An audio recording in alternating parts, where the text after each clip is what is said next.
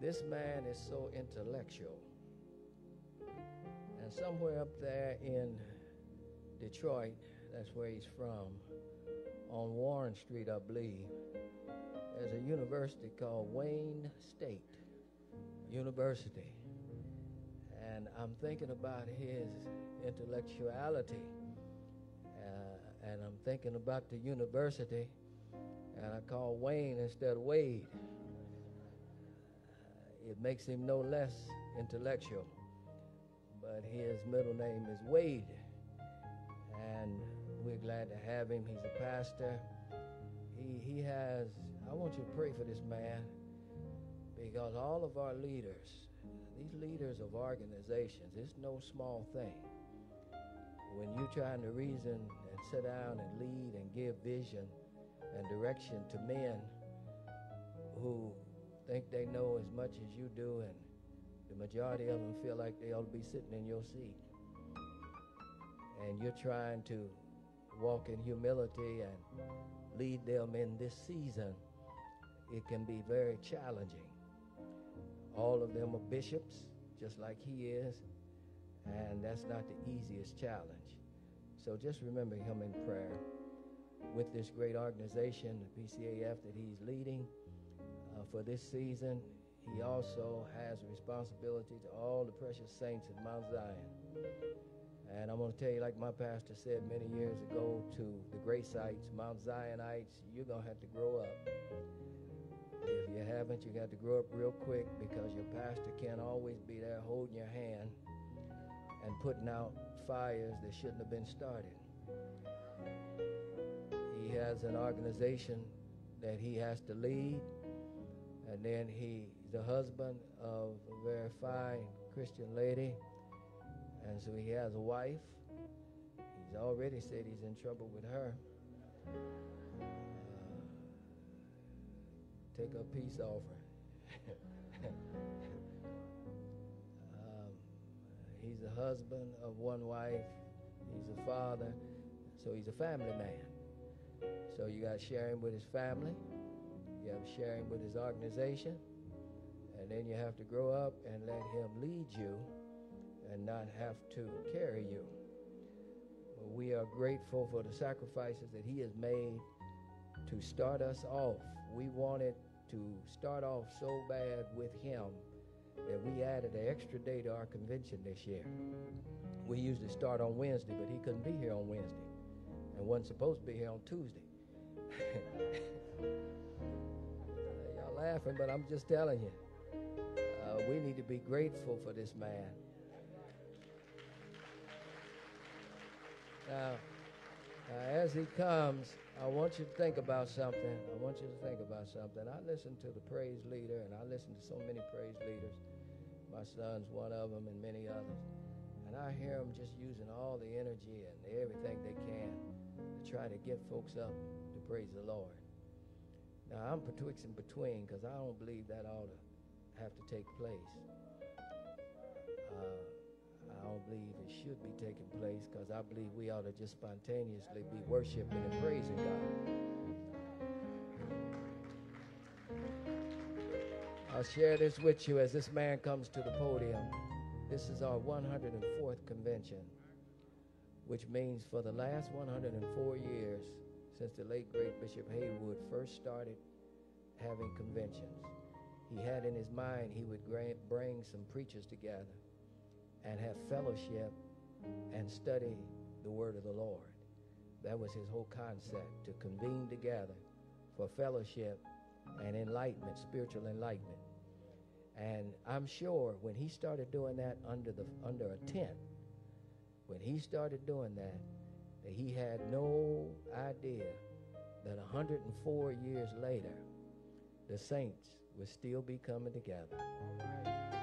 Still be coming together. So would you please receive Bishop Lambert Wade Intellect Gates with a hearty amen. A hearty amen.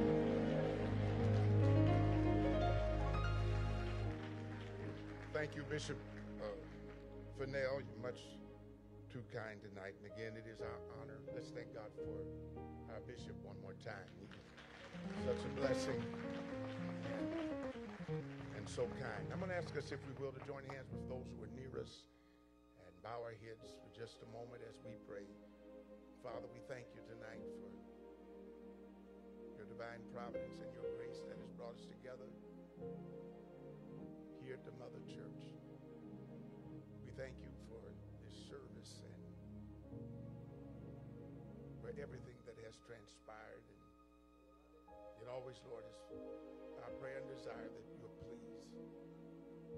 And now, bless us these next few moments to preach your word and to hear your word. Let the preacher and the saints, Lord, leave blessed and edified. And may you come upon us in such a way that we're able to give you the glory that you're due. Now, be our healer, be our deliverer, and be our blesser, be our Savior, and our Redeemer as you already are. And we thank you in Jesus' name. Everybody said amen. Let's clap our hands one more time.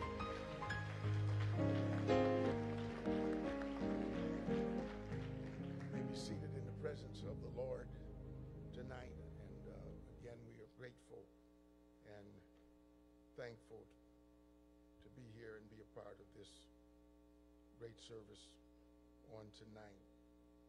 I want you to go with me for just a few moments to Numbers 27. I'm not going to be long, by God's grace. 27th chapter, the book of Numbers.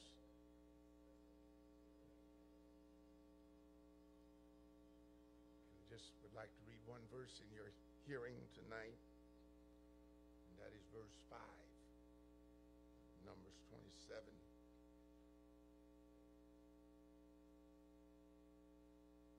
It says, and Moses brought their case before, or their cause, should I say, before the Lord.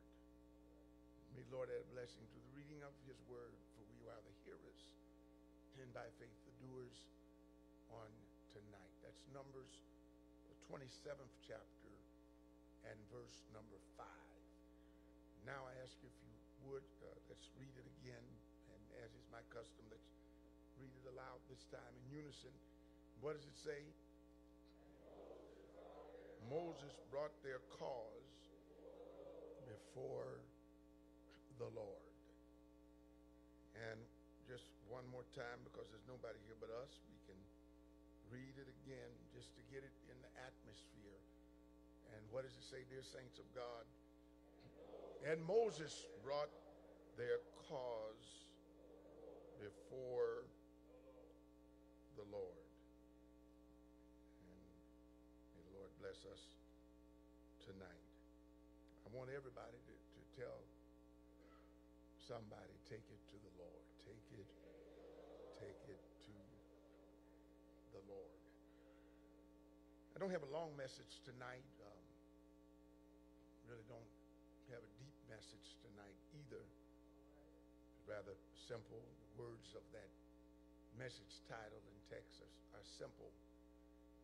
But the longer I'm with the Lord, I find sometimes that what we really are in need of is to be recalled to simplicity.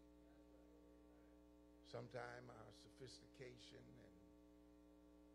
and our so-called training makes us miss God, causes us to miss out on his moves and on his actions and on divine activity. Sometimes we go the roundabout way to solve problems. I don't know, the word vicissitude has been with me lately when we deal with the vicissitudes of life, the matters of life. Sometimes we forget that God is the common denominator, and that God is always the one that brings order to dissonance and discord and confusion. And so tonight, for whatever reason, I was drawn back to these words that are here in the Holy Writ. I suspect that to most of us, they're kind of hidden here because Numbers is probably not a book that we tend to hunt around in a whole lot. There are other books that I think are higher in ranking of priority of reading and studying for saints.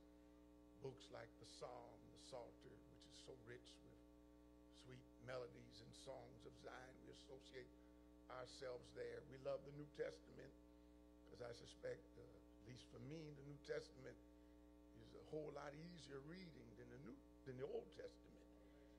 Get in there, Matthew and Mark and Luke and John, and sift through the Gospels. And from the Gospels, certainly we Apostolics, we love Acts.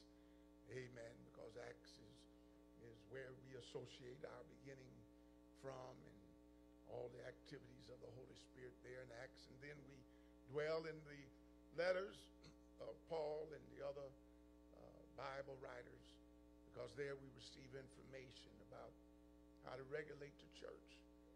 But on the other hand, Old Testament, for many of us, it's a little more arcane, a little more difficult.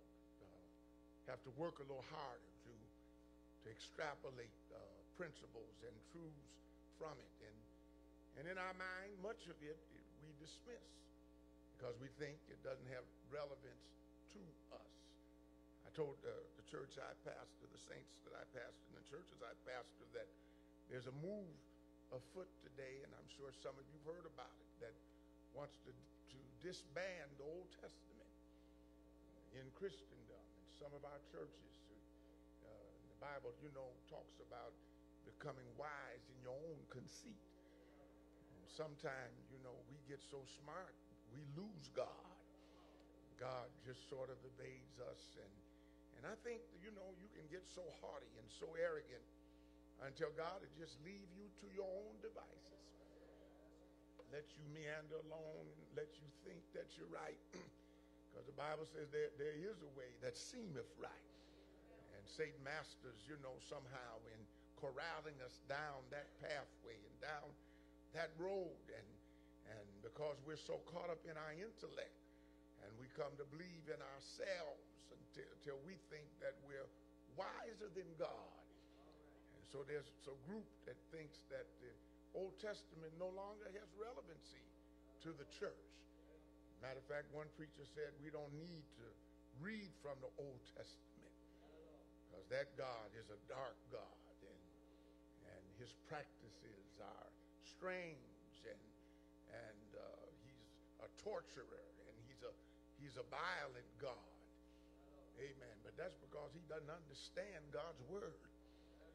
God is not violent. God is not a torturous God. Matter of fact, the definition of God is 3 words. It says God is love. Amen. And he's not just loving in the new, he was loving in the old. Matter of fact, in the old, that's where he said, with loving kindness have I what? I drawn thee. Amen. And then this age is so messed up until we disassociate love with discipline.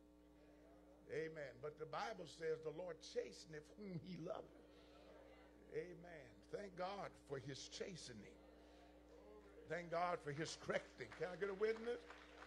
Child that's raised up with no discipline, that means he's got parents that don't care nothing about him. Let him do whatever he wants to do. But God said, I love humanity so much until I set boundaries for them. You can't live any kind of way because you don't know it's going to bring destruction to you. And so I have to set some girders and set some boundaries. How many glad for God's girders and boundaries? Amen. Some of us wouldn't be sitting here tonight if God hadn't put some boundaries around. Amen. We got mad at that moment, but we're glad now. Amen. There's some stuff we would have did if we could have done it. I wish. Can I get some witnesses in there? I know we're sitting in here pious and spirit-filled, but we ain't always been pious and spirit-filled. Amen. Before God got a hold of us, we were devil-filled, flesh-filled. Y'all ain't saying nothing. Fleshly, walking in the flesh. living in the realm of carnality, following the edicts of our mind. But I told the saints in Chicago last night, I'm so glad that God stopped some of my plans. Amen. Got in front of me. Can I get a witness in here? Blocked me. And some of us got angry. We're praying about it. Didn't even know why it was happening. You didn't even know. You thought you were being cursed. And it took you getting saved to find out that God was blessing you all the time. Didn't let you get in that mess. Didn't let you get caught up. Hello, somebody. It looked good, but it wasn't good. Death was behind it. There's a way that what? Seemeth right. But death is what? The end thereof. God, I just want to thank you for covering me tonight. Blessing us tonight. And so they were wrong when they attacked the Old Testament. They were wrong when they dismissed 39 books of the Bible and say they don't speak to us in the New Testament. Indeed, the Old Testament. Can I have about 10 minutes? Old Testament lays the foundation for the New Testament. And I think that's part of what's wrong with today's church. They want to get rid of the foundation. But you can't keep building with no foundation. Something got to be older in the building. Y'all ain't saying nothing. I must be in the wrong church. How many of y'all know foundation goes in first? And then the rest gets erected up. And I don't know any intelligent builder that puts a building up, and while it's going up to the top, they go down and pull out the bottom. Everything gonna crumble. Oh, the foundation needs the structure, but the structure needs the foundation. Somebody shout glory and how.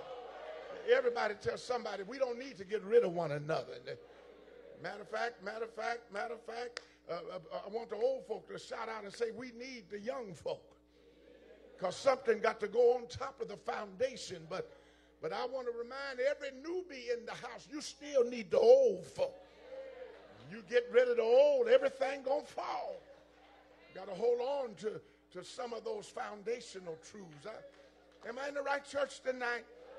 Got to hold on to some of those baser things. We call them baser, but you got to hold on to that base that is at the root of the building, and everything is tied into it. Matter of fact, let me just pivot over here, and that's why, I'm glad that I'm still apostolic. I'm not going to get no help about that. Still apostolic. I'm progressive, but I'm apostolic. I embrace change, but I'm apostolic. Amen. I'm adding a new story to the building every day, but I'm still apostolic at the foundation. Holiness is still right. Jesus' name is still right. Talking in tongues is still right.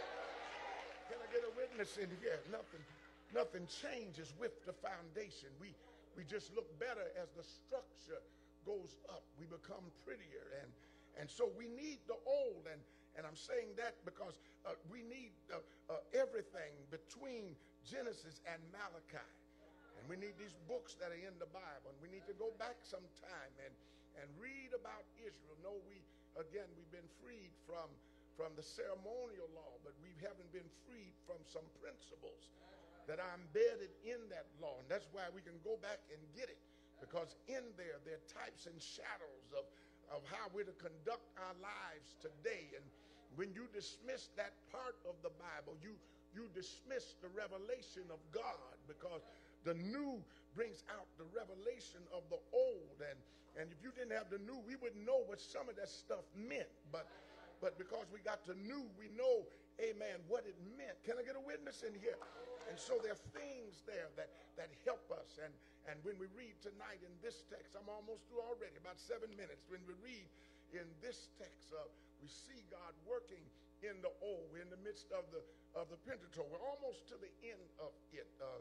There's just one more entry, and then the Pentateuch is over. Penta meaning 5, and Pentateuch referencing, as you know, the first 5 books of the Bible. Genesis we have, and Exodus we have, and Leviticus we have, and then Numbers, and then finally we get to Deuteronomy. Deuteronomy is the second giving of the law. Genesis is the beginning.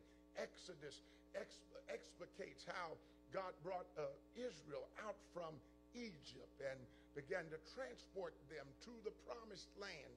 And really what you have between Genesis and between Deuteronomy, you have what I want to call tonight a divine sandwich. And that Genesis tells us about the beginning. Genesis just tells us how we got in this mess and how things got twisted and torn around and messed up. And then Deuteronomy, amen, comes back and is a reapplication of what is learned from Exodus and what is learned in Leviticus and what is learned, thank God, in Numbers. Deuteronomy comes back. It's a second giving of the law. The law is given, thank God, in the book of Exodus. And Moses goes up into the high mount and gets that revelation from God. He's got to get it printed again because, you know, the people, amen, they act up while he's away, amen, because they're caught up in personhood instead of the Godhead. And so when Moses goes up in the mount, y'all remember that? Amen. They stayed down and they messed with the assistant pastor. And the assistant pastor, excuse me, Elder Brand, assistant pastor, amen, didn't have no strength while the man of God was in the mountain. And the people got all out of order. And you know what happened, but God gave them another chance. And how many of y'all glad he gave you another chance? We don't want to be too hard on them. They messed up, but we've messed up too. At least 2 times you've messed up. And if we told the truth, probably a 3rd time, maybe a 4th time, maybe a 5th time. Well, he's just a God of chances, and I appreciate his mercy. You see all of that in the Old Testament. You see the mercy of God, the grace of God, amid the sternness of God, amid the justice of God. And because he loves us so much, he doesn't want us to live in a sinful condition. And his goal is to deliver us out of our mess and shake off that spirit of rebellion and repugnancy, because sin is an effrontery to God. Sin is an insult to God. And so the Bible shows us all of that here in the Pentateuch. He brings them out. He brings them out. And they have their time in the wilderness, what we call the sojourn in the wilderness. Shouldn't have been a sojourn. Should have been a pass through. But because they didn't have faith. You know what? Faith will save you time. Faith. I just wanted to give somebody that for free. Faith will. Anybody know what I'm talking about? It'll save you time. If you just go on and believe him in the first place.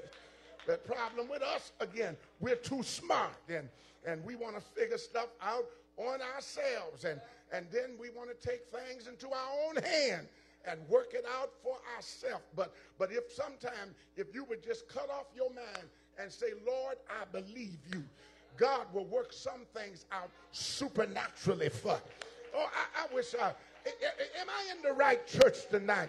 Let me just see the hands of you that are not so smart. You could use a supernatural move of God. Huh?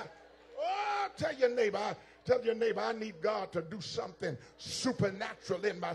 They don't even understand what you meant. So tell them, I need God to do for me something I can't do for myself. I need God.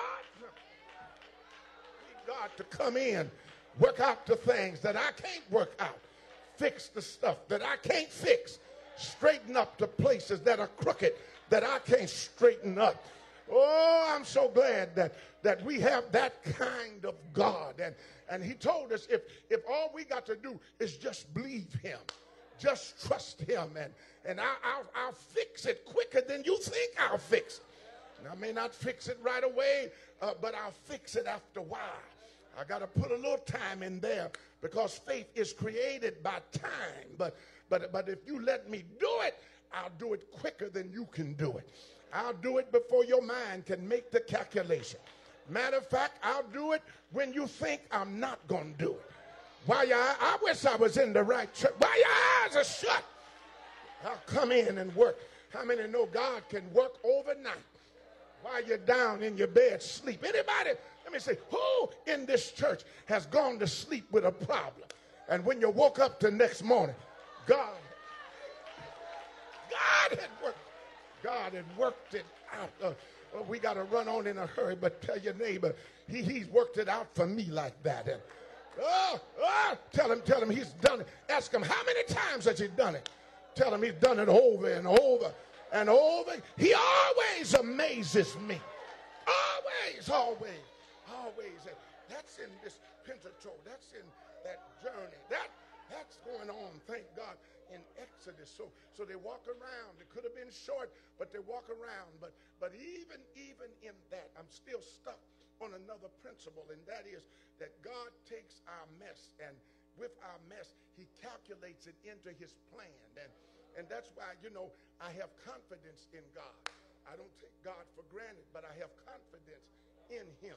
I don't take his mercy for granted, but I have confidence in him. Amen. He loves me so much until he calculated my ignorance, my rebellion. Can I get a witness in here? He put it in his plan. Amen. And then my ignorance and rebellion, when he should have killed me, he makes it into a lesson. Takes my stuff. Can I get a witness? Helps me to learn. How many have learned from your mess ups? Learn from the things you've done. Learn from your history. It's a fool that can't learn from history. But God says, I let you go through it. I could have stopped it. I should have killed you. But I loved you so much, I wanted you to live. And I spoke it out in eternity. I'm going to let them go through it, but I'm going to bring them out a better person. The devil's going to mean it for evil, but I'm going to mean it for good. The devil's going to do it to destroy them, but I'm going to overrule the devil. And I'm going to bring them out anyhow. Some of y'all know what I'm talking about. Look at your neighbor and say, I should be dead, but I'm still alive. The devil tried to take me out, but God wouldn't let him take me out. Brought me through the wilderness, brought me, thank God, along this journey, brought me, amen, down the pathway of life, took me through that circuitous route, those curves and ups and downs and ditches and gullies. That's all a part of life's process. That's all a part of this Pentateuch. That's all a part of Exodus. That's all a part, thank God, of what we read as we journey to the book of Numbers. God regulates Israel. God gives Israel instruction. God gives Israel rules and regulation. There's some things I want you to live your life by. Because you belong to me, you got to live for me. Because you're my heritage. Amen. You got to shine for me. You, can I say that phrase again? You are the people of my name. I'm going to be saying that for the next week or so. I'm going to tell them that in Orlando. You are the people of my name. I have put my name on you. And that means that you can't live any old kind of way. I put my name on you. You must appreciate who I have made you. You must appreciate what I have called you. You must embrace your authenticity and your uniqueness. Hello! Somebody shout glory. And I made you. There's more to it. Amen. We spend our time looking in the mirror when the Bible says I'm fearfully and wonderfully made. I think we shortchanged that scripture. There's another reflection that's bigger than the face. Y'all ain't saying that. There's another reflection that's prettier than your hairdo, prettier than your mascara. There is a spirit person. God said, I've made it in my image. I made it in my life. You're fearfully and wonderfully made. I gave you the privilege to be me. A dog can't be like God. Dog can bark. A cow can go moo. Y'all ain't saying nothing. But they can't be like God. A cat can meow. But they can't be like God. Gave us his spirit. Put his spirit in us. Put his spirit in us. Put his spirit in us. He said, I want to shine out of you. You're the only one that can give me that true praise. Oh, I know the other ones can praise me. I know the dog, when they bark, that's a praise to God. When the birds sing, that's giving God glory. But can't nobody praise me like the redeemed. Can't nobody praise me like the one I put my... God is a spirit. They that worship him must worship him how? In spirit and in truth. And so he said, because of that, I've regulated you. I got to run on. Because of that, I've fixated you, and I put those boundaries there, put those girders there, told you how to live your life. That's why you got to read through all that stuff in Exodus. That's why you got to read about a tabernacle. Amen. Because I got to teach you how to approach me. Amen. I got to teach you. Can I get a witness? I gave you a little look in when I called Moses in the backside of the desert. Y'all remember when I met Moses and put my presence in the bush, and when Moses stopped to see and got ready to walk where I was, I told him, take off your shoes. Ground you're standing on is holy ground. I'm going to train you, Moses, how to train my people to approach me. I'm going to train you how to worship me. Matter of fact, I'm going to tell you who I am, because you got to know who you worshiping. Tell them I am that I am. Can I get a witness? Tell them I am that I am. I'm the self-existent one that reveals himself. And then with that pattern, then he has Moses out in the wilderness give them that portable temple and that tabernacle. And they learn how to approach God and how, I don't know why I'm here tonight. They got to clean themselves up, because you can't go before God any kind of way. Got to clean yourself up. Too many polluted worshipers. Too many polluted worshipers. I'm going to say it another time. Too many polluted worshipers sitting up in God's house, not speaking to nobody. Sitting there. Polluted worshipers don't like one another. Hate and malice, jealousy, envy, strife in their heart. God said, take your shoes off. Take it off. Come before me right. Come before me with a good spirit. Come before me with focus on me. And we learned that in Exodus. I'm almost through. And then Leviticus, we get lost again because he cleans us in Leviticus. Wears us out. Look like we go from lava to lava, washing our hands and washing our feet. Look like we go from place to place. Look like Leviticus is a bloody book. Bloody, blood everywhere. Blood on the altar and blood falling everywhere. Turtle doves and heifers. Y'all ain't saying nothing. But I don't know about y'all. Amen. I'm not mad about the blood. Thank God for the blood. The blood. I wish the blood. Who's happy about the blood? I wish. Look at your neighbor. Look at him. Look at him and tell him it's still a blood church. This is still, I'm trying to cover a lot of ground. Say it another time because we don't want to talk about it. That's what those other preachers said. We don't want the Old Testament. The Old Testament is too bloody. But I come to tell those preachers, no blood, no life. No blood, no salvation. No blood. What can wash away my sin? Y'all remember that? Look at your neighbor. Look at your neighbor. Ask them that question and then answer them. Say, what can wash away my sin? Matter of fact, personalize it. Say, what can wash away your sin? Answer them back. Tell them nothing but the blood of Jesus. I'm so glad for the blood. I'm not going to quit preaching the blood. Matter of fact, I'm going to get under the blood. I'm going to get in the blood.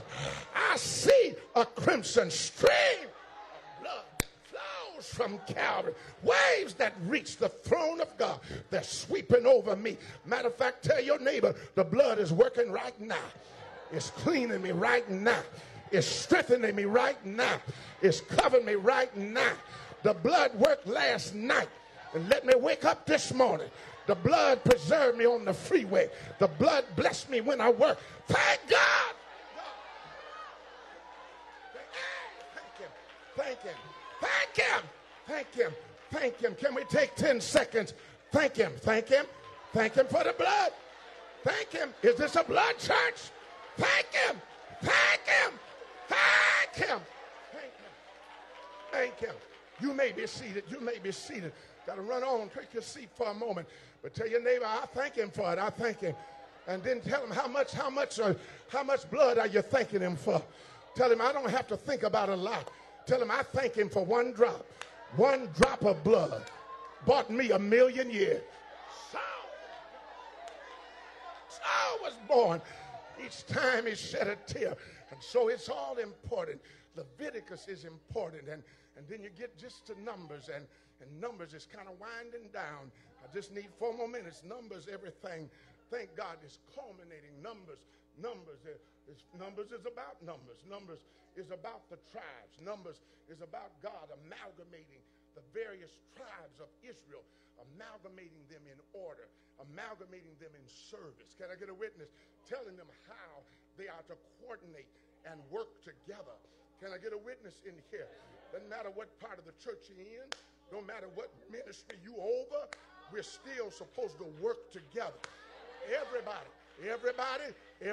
has their place. No, I wish, you know what I'm waiting? I'm waiting for the church to let everybody get in their place. And I'm waiting for God to eliminate that spirit of antagonism. Too much fighting in the body, in the organization, in our local churches, Hatfields and McCoys. Deliver me from that demon. We may be different, but we're one. We may not be the same, but we're one. We may not have the same opinion, the same mindset, but we're one. And the church would work better if everybody would work together. Tell your neighbor, we need each other. Man, we're getting ready to close. Tell them again. Tell them we need one another. Tell them I need you and you need me. We survive together. Divided, we're destroyed. And we learn that in Numbers. Moses is working feverishly. As we get ready to close, we work from chapter 1 and we get here to chapter 27. Moses is working feverishly to get Israel in order. And why is he working so hard? He knows that his time isn't long. You'll read over in the next chapter, he's not going over. It was already broadcast to him because he lost his way fooling with folk and let people pull him out of his character. He was the meekest man in all the earth, but somewhere along the line, the people frustrated him while he was trying to lead them, and he failed to sanctify God. And how did he fail to sanctify God? He simply didn't obey God. He did it his way in his anger, and he messed up. And God said, I'm not going to let you cross over. I'm not going to throw you away, but you can't cross over. Amen. I'm going to hold you back from going over. I'm going to take you up to the mount. I'm going to let you see the promised land. Amen. But then I'm going to bring you to me. And don't worry, Moses, that don't mean you went to hell. I'm reserving you for myself. I'm not going to take you to the mountain, and I don't have time to tell you how the devil and Michael, the archangel, got to fighting over Moses. And y'all remember that? Because Satan thought that he could claim Moses because he couldn't go to the promised land. But Michael showed up and put the devil in check and said, Satan, the Lord God rebuked thee. And put him back in his place. He still belongs to me. But Moses knows that his time is not long. I got to get ready to get out of here. Everything is wrapping up. And so now he regulates the tribes. And here in this final portion that I want to talk to you about tonight, he's parceling out their stuff. He's calling Israel together, and he's parceling out their stuff. And there's significance for the church. Amen. Jesus parcels out our stuff. That's what he did on Calvary, and that's why you should appreciate this stuff here. When he redeemed Israel, he brought them out to give them an inheritance. And sometimes we as saints have gone to sleep at the wheel. He didn't redeem you for nothing. He redeemed you to give you your inheritance. I snatched you out of the jawbones of hell. I pulled you out from the pit of the satanic abyss. I told the devil to take his filthy hands off of you because I redeemed you for an inheritance. I need somebody to open your mouth. Get your proper voice this time and tell your neighbor, I have been redeemed for the inheritance of God. Oh, your neighbor been sitting next to you all night long. And your neighbor, I feel your neighbor. Some of your neighbors been acting funny with you. They ain't been speaking to you. They've been looking at you like you don't belong. You turn and they look ahead. You turn and they look up. But tell your neighbor, I'm going to mess with you till you talk to me tonight. Because you are sitting next to a designated beneficiary. You're sitting there, oh, I wish, can I get some help in here? Tell your neighbor, he saved me to bless me. He saved me because he got something on hold for me. He saved me because he saved me with a promise. He said, I'll reserve you a space in the kingdom, and not just in the kingdom on high. I've given you some stuff right down here. I got a blessing. Y'all don't want that. God told me, can I tell y'all? He said, I'm working with you like I work. Thank God with Israel. I made a promise to, amen, the sons of Joseph. I promised Ephraim something. I promised Manasseh something. I made a promise to all of Jacob's sons. I told Naphtali I'd bless him. I wish I was in the right church. I told Simeon I'd bless him. I told Judah, I got some land for you. I told Reuben, I got some land for you. Oh, I wish y'all knew the God that you serve. You are not faceless to God. Oh, your neighbors may not know you. Church members may not know you. The preacher may not know you. But God told me to tell you, I know you by name. I know. I had a praying church. Somebody ought to get happy about it. I want everybody pick up your head for a second. Lift your head up with pride, but not with self-pride.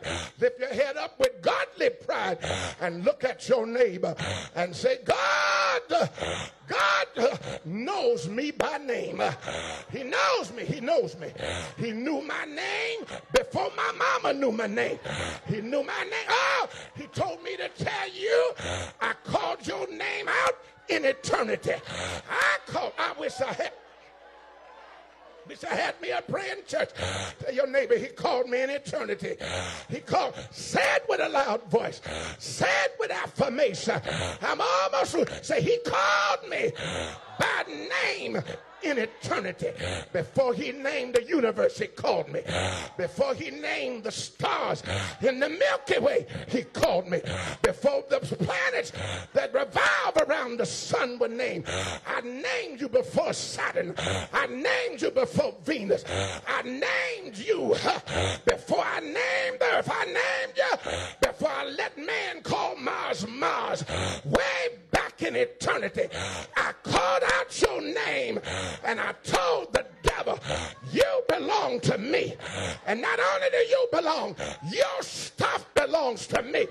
Somebody clap your hands.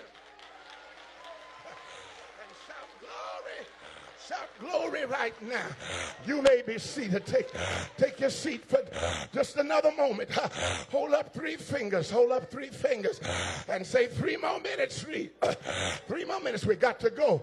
Time is far spent. I just came here tonight, amen, to talk to you for a moment. I came here tonight. I've been on a little thing at Mount Zion and at Greater Apostolic. I've been on a mission. Amen. I've just been trying to stir up God's people and look like the Lord has put it in my spirit that we've been walking around here living beneath our privilege. We've been living, amen, with disenchantment and disenfranchisement. Oh yes, we just been eking out our existence in God, going along just to get along. I'm saved and that's all I know is that I'm saved. And so I'm saved, but I'm saved for something. I'm saved for a purpose. I'm saved for a reason. I'm saved because God chose me. I'm saved because God wants to shine out of me. And if you're not careful, though, the devil will fan you to sleep in the pew. And you'll sit in the pew and live beneath your privilege. You'll walk with God while living in denial. What kind of denial do you want? You'll walk with God while being denied your right. By being denied your rightful place. You'll walk with God, but let the devil deny you your position.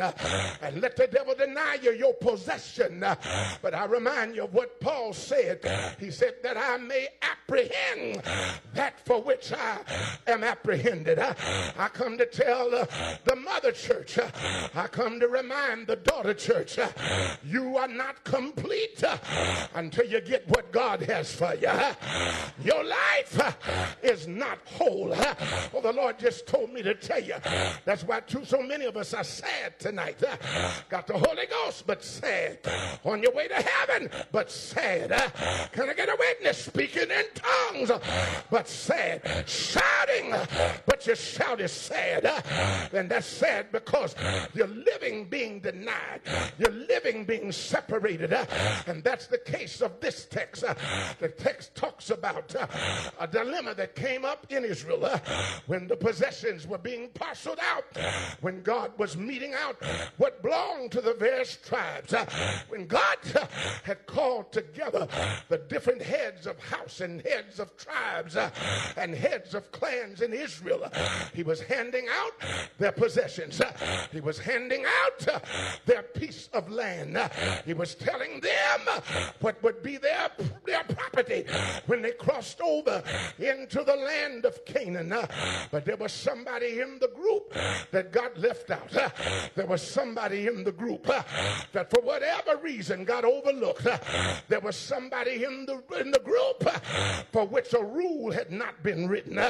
There was somebody, I wish I could get a little more help here, somebody that was just hanging out there on the perimeter, living on the outside.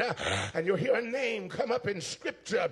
It's a name we don't talk about very often. You can read it when you get home tonight. But when you go up at the head of this chapter, it talks about a man named Zelophehad. Zelophehad was his name. Zelophehad, that was his name. And there was something calamitous that looked like was going on in Zelophehad's house. He had wives, and they had a wife, and they had children. But when they had children, he only seemed to produce girls. He didn't have any sons. All he had were girls. And up to that time, the rule was in place. And the rule that they conducted themselves by was only a son can inherit their father's possession. If you want a boy, you were left out. If you want a male, you were left out. You had to be a male heir to inherit what was in the family tree. But this man had no daughters. All he had were girls.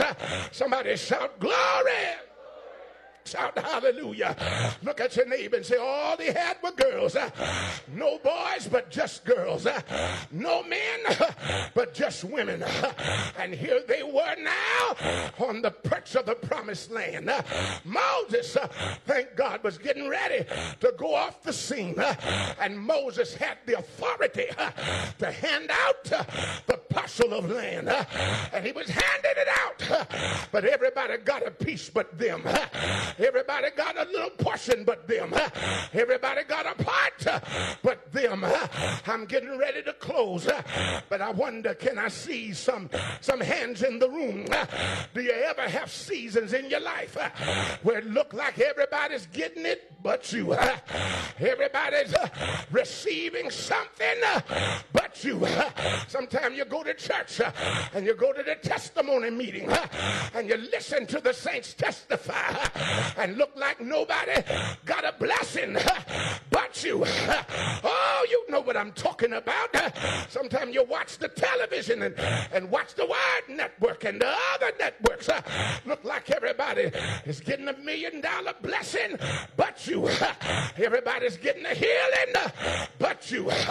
Everybody's being delivered but you and yours. Everybody's getting a turnaround but you're stuck in the same old place. But God told me to tell you, if you want to get unstuck, you got to do something about it. I wish I was in the right church.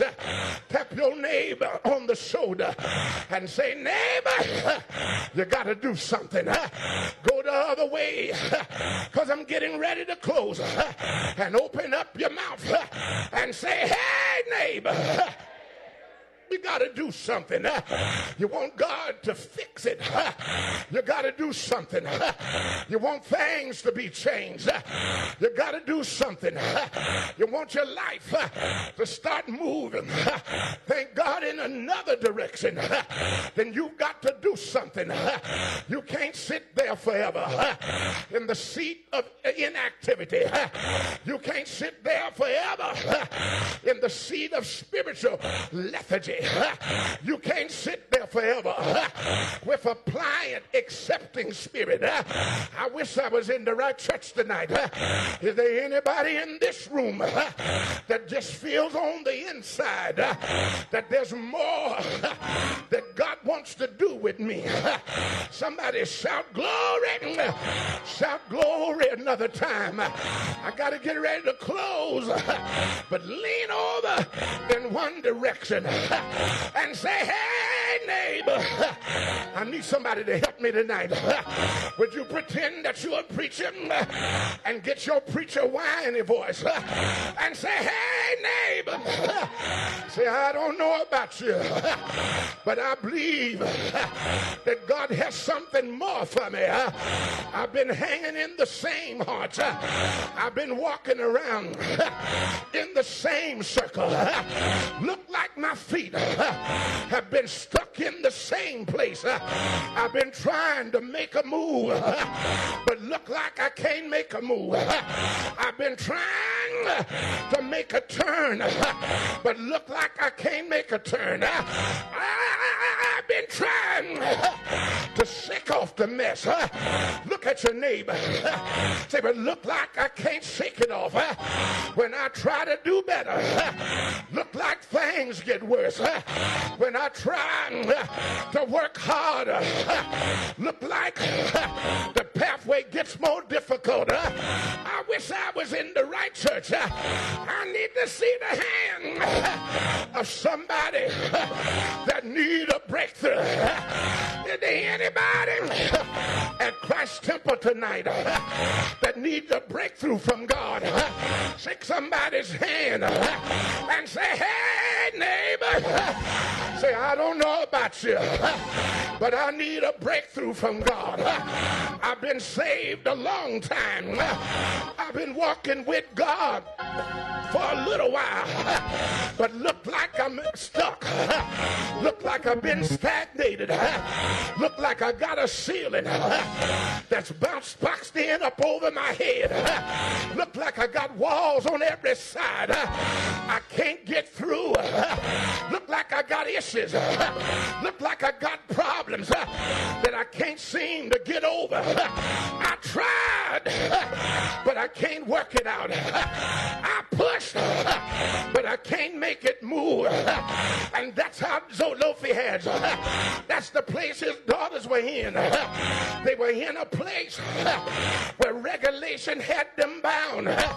They were in a place where the law had them boxed in. It had been decreed that only a man can get the inheritance. But I heard the Bible say that the daughters of Zelophehad went to Moses and they said, something wrong with this. What do you mean, daughters? I will not accept things like they are. I wish I was in the right church. I need somebody not to talk to your neighbor, but I need you to open up your mouth and point at your situation and tell your situation, I will not accept it like it is. I won't accept what is. I won't take it like it is. I know what reality is, but I won't accept my reality. I don't believe God saved me to let me be in this bad place. I don't believe God redeemed me to let me live in the gutter and walk from little place to little place. I don't believe. I wish I was in the right church. I wish I had somebody that would look a neighbor in the eye and say, neighbor, the preacher told me to tell you that there are areas in your life that you shouldn't accept. There's circumstances in your life that you shouldn't accept. There are places the devil has raised up his head that you shouldn't accept. There's some stuff that's going on your job that you shouldn't accept. There are some things working in your home that you shouldn't success. And I just stopped by to tell somebody tonight, when you can't fix it, do what the daughters of Zelophehad did. They got in Moses' face and said, I will not accept it. I want what's mine. I want my inheritance. And I heard the Bible say that he took that cause to the Lord. I got to close tonight. I got to head to my seat. But I came to tell Christ Temple, I don't know what place you're in, but the Lord told me to tell you that the place that you're locked in, it's a place for God to work. Can I get a witness in here?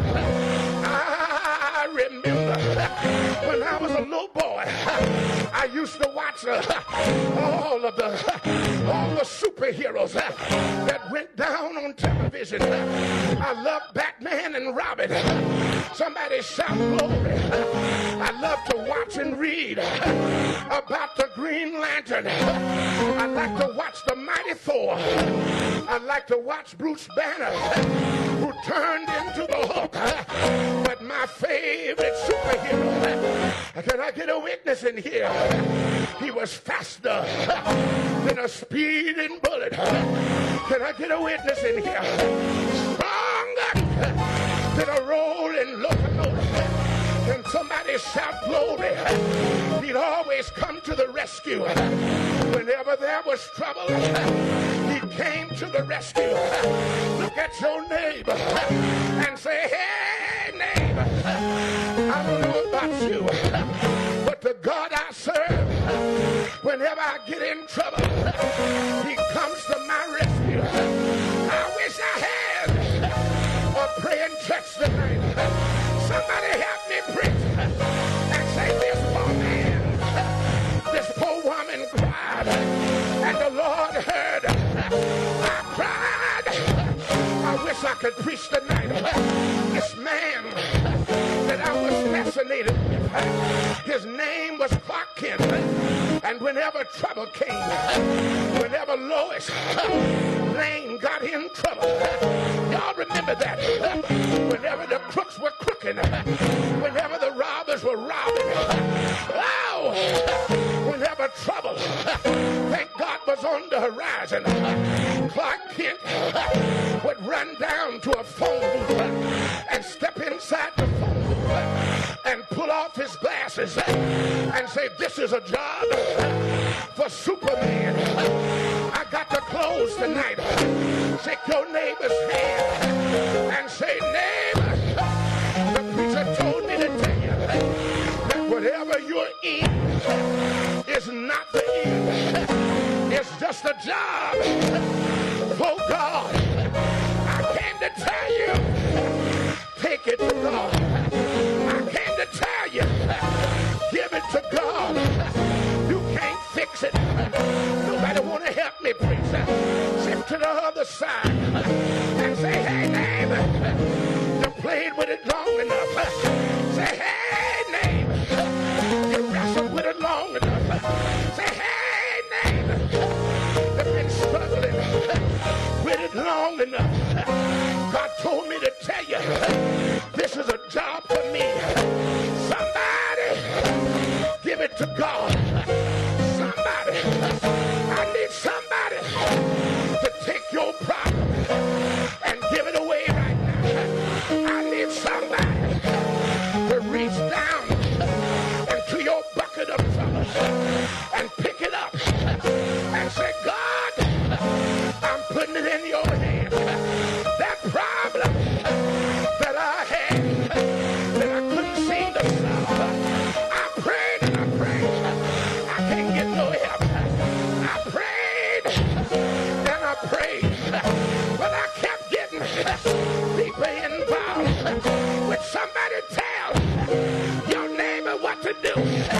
Say, I turned. Y'all ain't gonna help me. I turned it over. I turned it over. I turned it over to Jesus. And I stopped worrying about it. He told me to give him my trouble. He told me to give him my heartache. He told me, give me your burden. Come unto me, all ye that labor and are heavy laden, and I'll give you rest. Tell your neighbor, he gave me rest.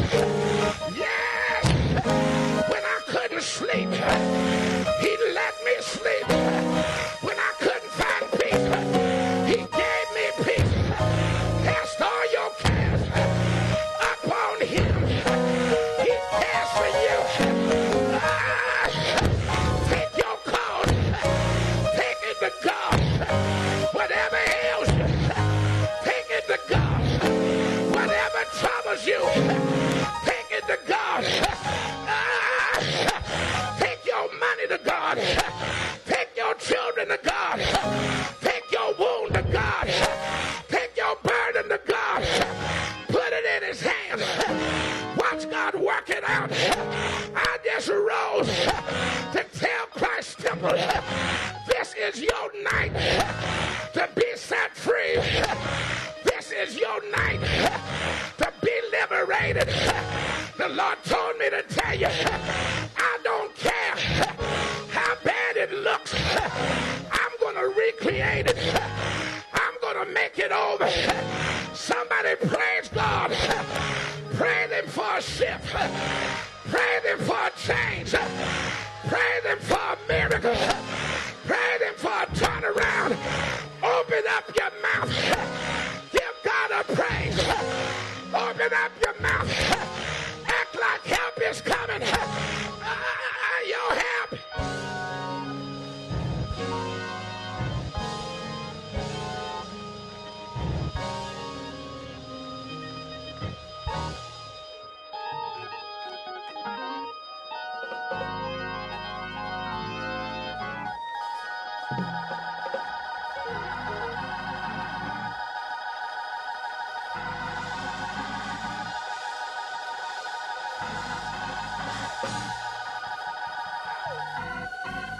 I dare you to shake 3 hands and say, I feel some help coming on right now.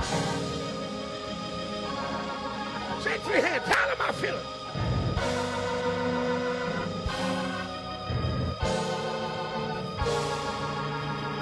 Your neighbor's confused.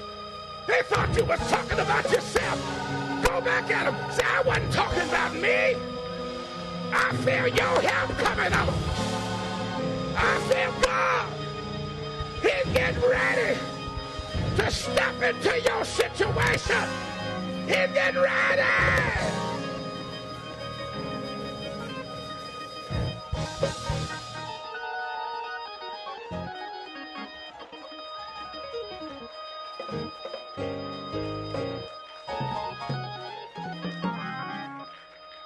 Open your mouth and say, I feel my help coming on. I'm going to leave it alone. Say it one more time. Open up your mouth and say, I feel my help. I feel my help. I feel my help.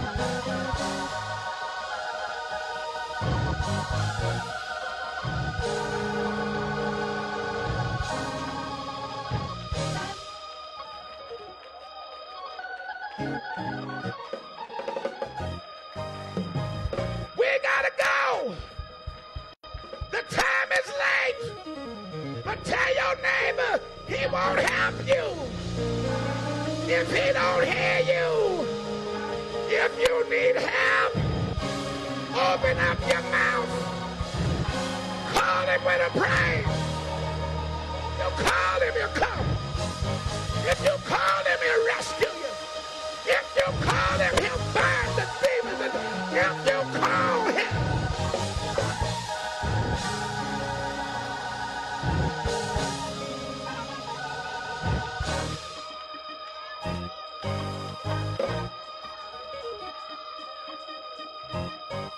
You may be seated.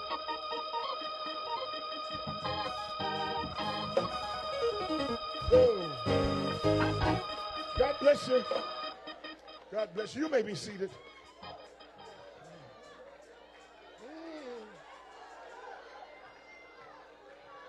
Ooh. I'm feeling sanctified.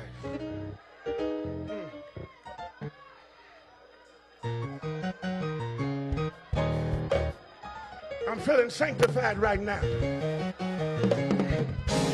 I'm feeling storefront sanctified. I need somebody that ain't too cute to go back in the day and lean over and tell your neighbor, say, I'm a witness. If you call on Jesus, he will answer prayer. If you call him,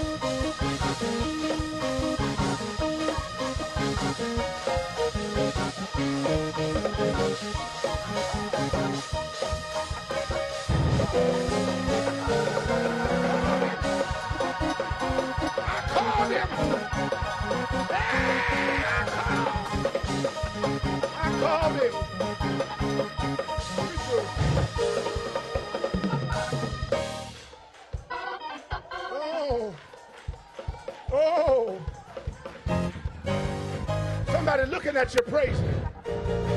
They don't know why you're praising. If you ain't ashamed, tell him I'm praising him. Because every time I call him, he comes to my rescue. Every time I say his name, he takes the chains off. Every time. Every time.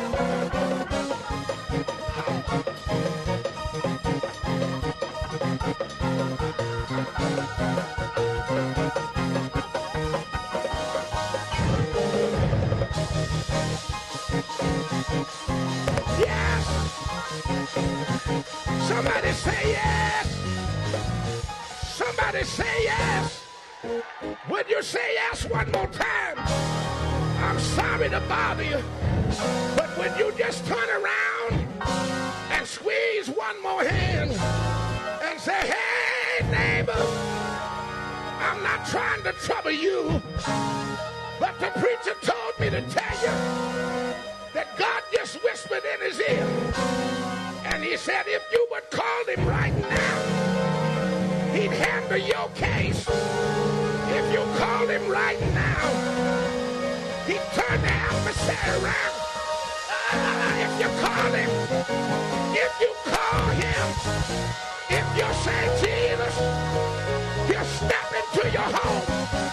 If you say Jesus, yes, he'll go find your children. If you say Jesus,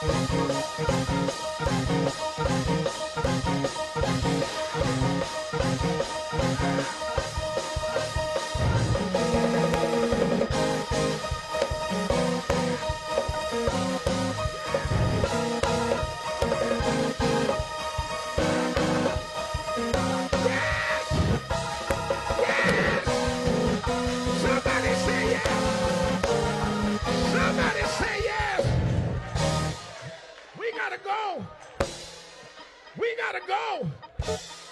But while you were praising God, I I heard some chains shaking while you were praising God. I heard some chains falling off your wrist while you were praising God. I heard some new keys shaking to your new house, shaking to your new car while you were praising God. Somebody shout glory. Working it out. Working it out. Everybody standing if you're able. Forgive me tonight.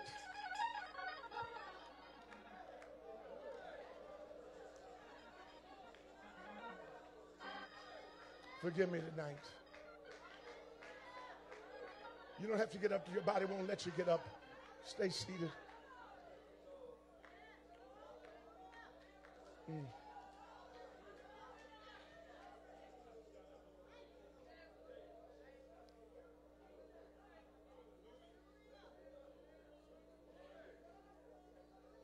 The Lord said, I've handled all cases tonight.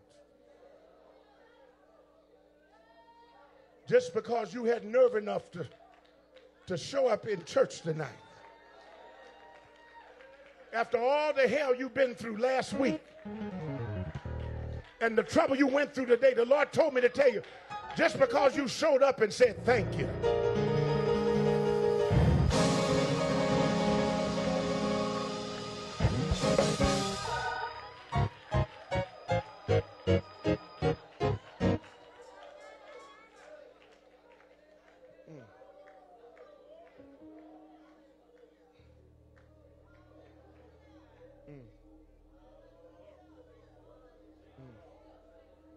Read it when you get home. I'm through. I didn't mean to go this long. Forgive me. But somebody needed some cases adjudicated tonight.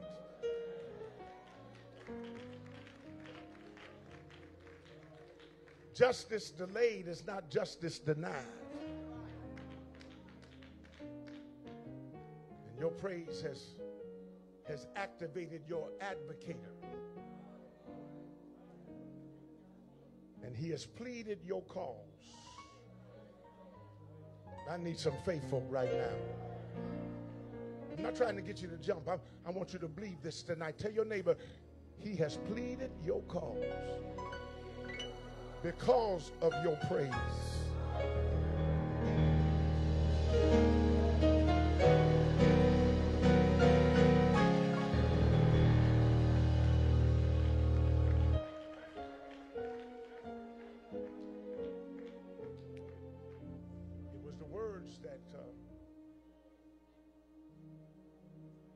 Daughters of Zelophehad spoke. Read it when you get home. I didn't do it justice. Moses wasn't going to give it to them. Stop expecting men to work it out for you. I'm sorry. Look at your neighbor. Hold your hands out. Say it's in God's hands now. I don't care what your boss told you. Nothing against the doctor, but I don't care what your doctor said. Hold your hands out. Tell your neighbor, it's in God's hands now.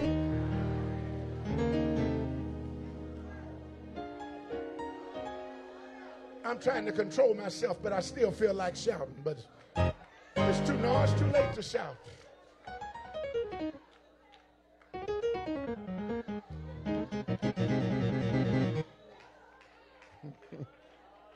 You stood in line long enough. You're no longer at the back of the line. Somebody say, well, where am I? You're next in line. It's getting ready to happen. God told Moses, they speaketh right. Give them their inheritance. I'm through. I'm going to my seat. Before I sit down, I just want to know if there's somebody here that needs Jesus. Not going to make but a the 60-second altar call. I believe this message is for the church tonight. But if you're here, I want you to come. What a time to get a hold of Jesus. What a time to get justice in your life. I want justice. How about y'all? Make it right with the Lord, and he'll make it right in your life. Why don't you come? Why don't you come? What better church to get saved in? Come on. Come on. Get baptized in the name of Jesus. Come on.